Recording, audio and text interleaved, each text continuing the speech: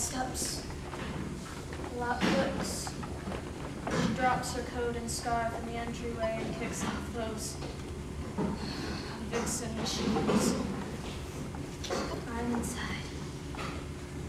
She unties her hair and enters the hallway, past the childless bedroom with the empty crib, past the altar coated in wax, like a wedding cake, past the tiny packages of meat, dead flowers, and baby's breath.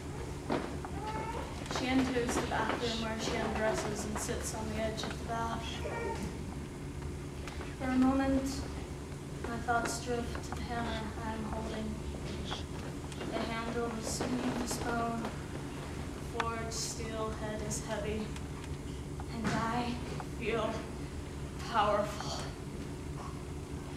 She reaches for the faucet, and I snap back to the moment. I move behind her. She doesn't hear. I swing the hammer. She doesn't see.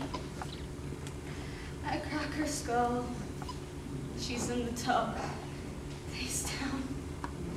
I am drowning her, knifing the claw of the hammer into her spine, over and over and over! Her body stops pretending to care and surrenders like it's supposed to.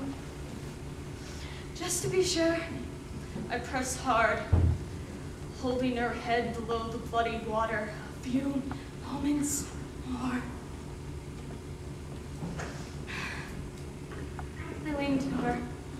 The water glistens like glass.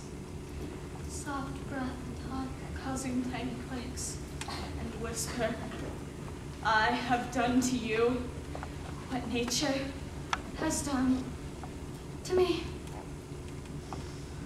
She doesn't reply. I stand and turn off the light. The room is cold and empty, just like I am now.